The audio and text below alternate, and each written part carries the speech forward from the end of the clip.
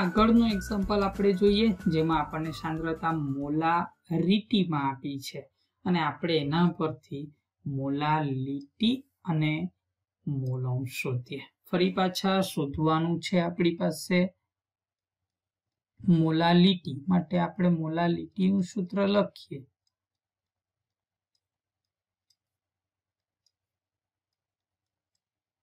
W2 ગુણ્યા 1000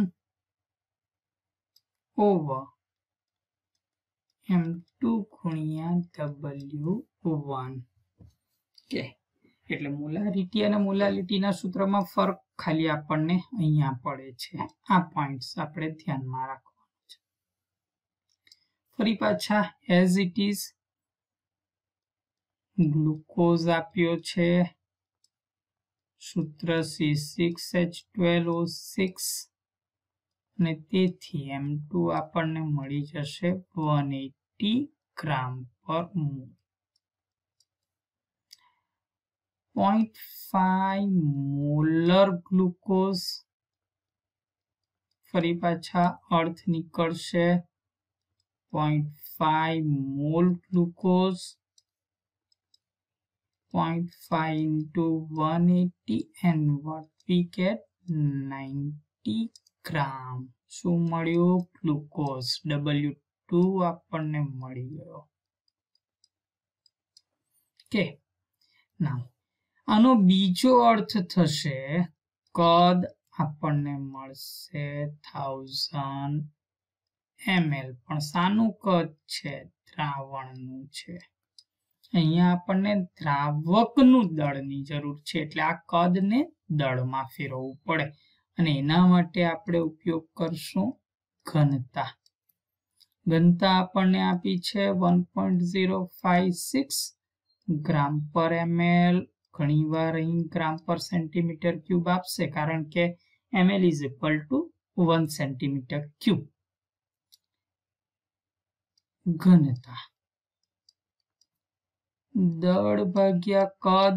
અહીં મને દળની જરૂર છે માટે દળ બરાબર ઘનતા ગુણ્યા કદ 1.056 ગુણ્યા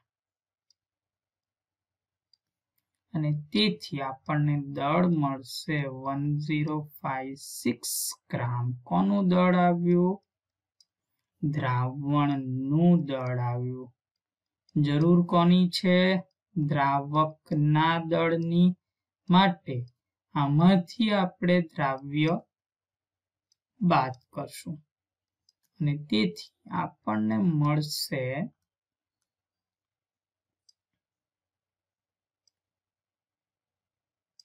શું આવી ગયું? આ દ્રાવ્ય. કે તો હવે આપણે જોઈએ આપણી પાસે કઈ કઈ ટર્મ છે. W2 અહીંયા આપણી પાસે W2 છે 90 into 1000 M2 અહીંયા આપણી પાસે છે અને W1 અત્યારે આપણે જે શોધ્યો તે.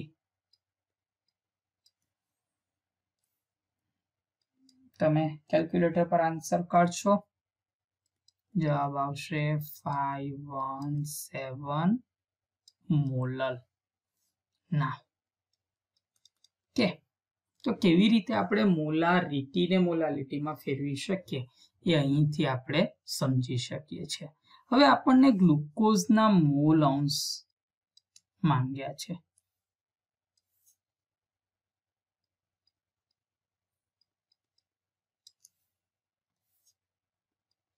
મોલ અંશ ગ્લુકોઝ એ દ્રાવ્ય છે માટે સૂત્ર આપણી પાસે આવશે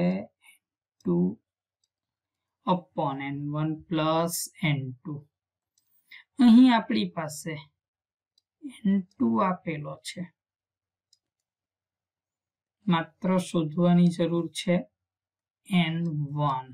N1 એટલે પાણી. પાણીનું દળ કેટલું છે? તો કે 966. એનું આણ્વીય દળ કેટલું છે? તો કે 18. આપણને મળી જશે 53.66. Now બધી જ વેલ્યુ આપણી પાસે ફરી પાછી અવેલેબલ થઈ ગઈ. N2 0.5, N1 53.66 plus N2 0.5 divided by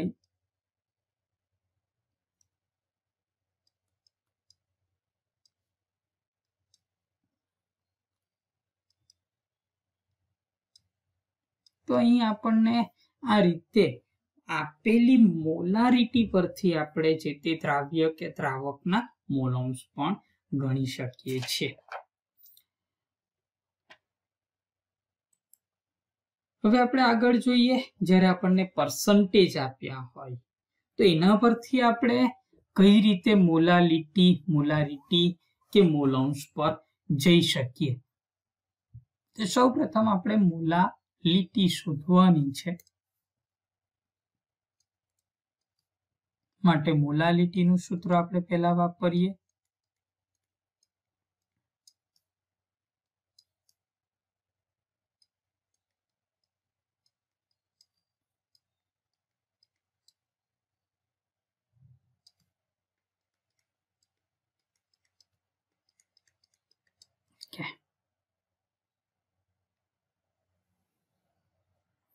આપણો ડેટા પાર્ટ જ વધારે રહેતો હોય છે એટલે એના પર વધારે થોડુંક ફોકસ કરવાની આપણને જરૂર છે.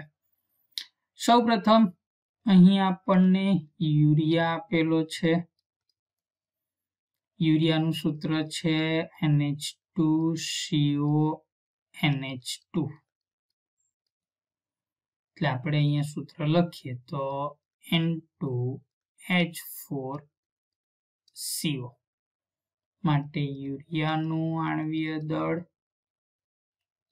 28 + 4 + 12 + 16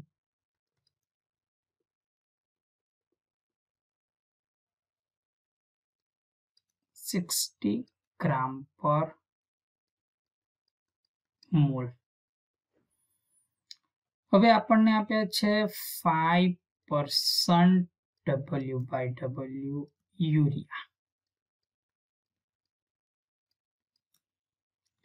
અર્થ કાઢી શકીએ 5 ગ્રામ યુરિયા મતલબ કે આપણને W2 આપેલા છે. આનો બીજો અર્થ નીકળશે 100 ગ્રામ દ્રાવણ અને તેથી 100 - 5 95 ગ્રામ દ્રાવક તરીકે આપણે અહીંયા પાણી લેતા હોઈએ છીએ. અત્યારે આપણે જે કંઈક વાતો કરીએ છીએ જલીય દ્રાવણની જ વાતો કરીએ છીએ માટે અહીં આપણને W1 પણ મળી ગયો. હવે આપણે જોઈએ તો આપણને રિક્વાયર એવી કેટલી ટર્મ્સ આપણી પાસે છે તો કે W2. ઓકે, આપણી પાસે W2 છે 5 ગ્રામ into 1000 M2 60 W1 95. ચાલો કેલ્ક્યુલેટર યુઝ કરો. શું આવશે? આન્સર આપણને મળશે 0.877 મોલર. બીજો ક્વેશ્ચન આપણને આપ્યો છે મોલારિટી.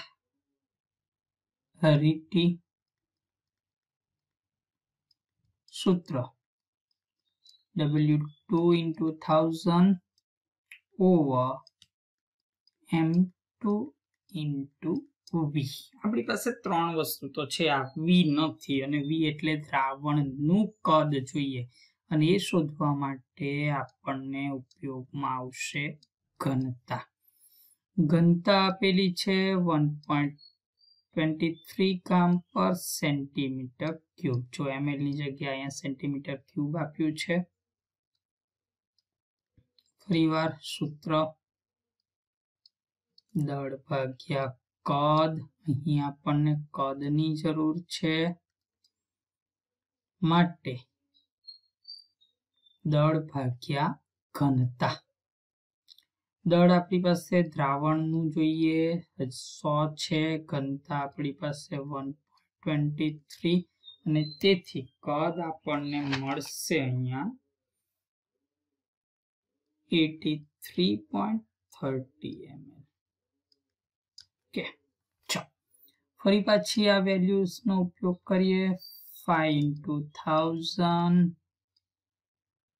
over 60 × 83.30 આન્સર આપણને મળશે 100 મોલર. હવે ત્રીજી વસ્તુ આપણે શોધવાની છે અને એ છે યુરિયાના મોલ અંશ. જગ્યા આપણી પાસે નથી એટલે આપણે અહીં ગણવાનો પ્રયત્ન કરશું.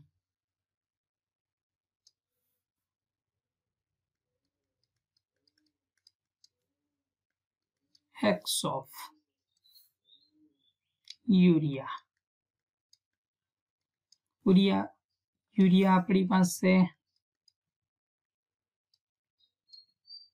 દ્રાવક છે માટે N2 over N1 plus N2. ફરી પાછા ડેટા પર કેલ્ક્યુલેશન N2 N1 N1 ની આપણે કરવાની જરૂર છે. તો સૌપ્રથમ જોઈએ તો N1 આપણને આપેલો નથી. દ્રાવક માટે દળ આપણી પાસે આપ્યું છે 95, એનું આણ્વીય દળ 18 માટે આપણને મળશે 5.27. N2 દ્રાવ્ય આપણી પાસે 5 ગ્રામ છે, એનું આણ્વીય દળ આપણી પાસે 60 છે માટે આપણને મળશે 0.083. આ વેલ્યુનો ઉપયોગ આપણે અહીં કરીએ તો 0.083 ડિવાઇડ બાય 5.27 પ્લસ 0.083. Now 0.083 5.36. તમે એક જાતે કેલ્ક્યુલેટર પર કરતા જશો માટે આપણને આન્સર મળશે 0.015. મે બી કેલ્ક્યુલેશનમાં થોડો ઘણો ફરક હોય તમારે સમજી લેવું, માત્ર અહીં રીતને ફોલો કરતા શીખવાનું છે. તો આ રીતે આજે આપણે કઈ રીતે એક એકમને બીજા એકમમાં ફેરવી શકાય, સાથે સાથે એકમોના અર્થ જે આપણને રકમની અંદર, જે દાખલાઓની અંદર આપવામાં આવશે તો એ અર્થો કેવી રીતે કાઢવા એ સમજવાનો અહીંયા પ્રયત્ન કરેલો છે. આ સાથે હું થોડાક એક્ઝામ્પલ્સ તમને જાતે કરવા માટે આપું છું, તો વિડીયોને પોઝ કરો અને આ આપેલા એક્ઝામ્પલ કમ્પ્લીટ કરી આન્સર મને મારા વોટ્સઅપ ગ્રુપ પર અથવા તો કોમેન્ટ્સમાં આપો. Thank you.